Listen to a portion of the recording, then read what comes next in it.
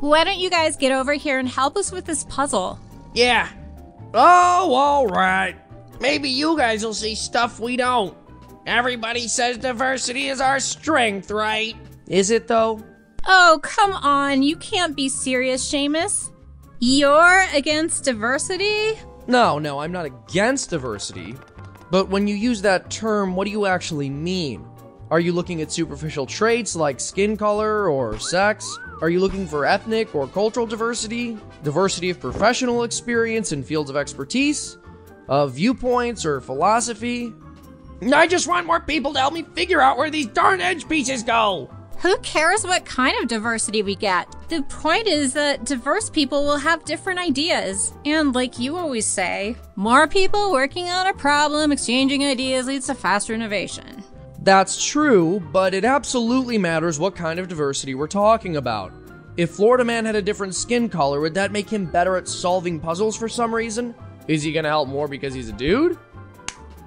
I don't think so, no. I know an albino alligator. Will that help? Most of the time, racial or gender diversity doesn't mean anything at all. And what if the new people you bring in are actively working against your goals? That's diversity. Ideological diversity can help us challenge each other's ideas and principles, but even that only works if everyone is at least generally on the same page. If you're trying to promote one worldview and a bunch of people on your team are pushing a totally different set of values, you've got problems. Sometimes cultural diversity is awesome, like when we take a bunch of different music, clothing styles, or food from different parts of the world and put them all together. By the way, you tried my gumbo yet? But some cultures glorify violence, like killing women for wearing the wrong clothes or tossing gay people off buildings. There has to be some baseline of shared values. A free society won't stay free for long if tons of people want communism or fascism instead. Okay, I get it. The details matter.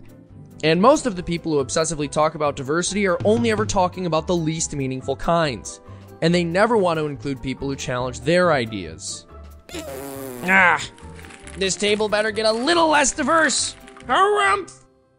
What do you think of diversity? Let us know in the comment section below. Please like, share, subscribe, and check out fee.org. Thank you.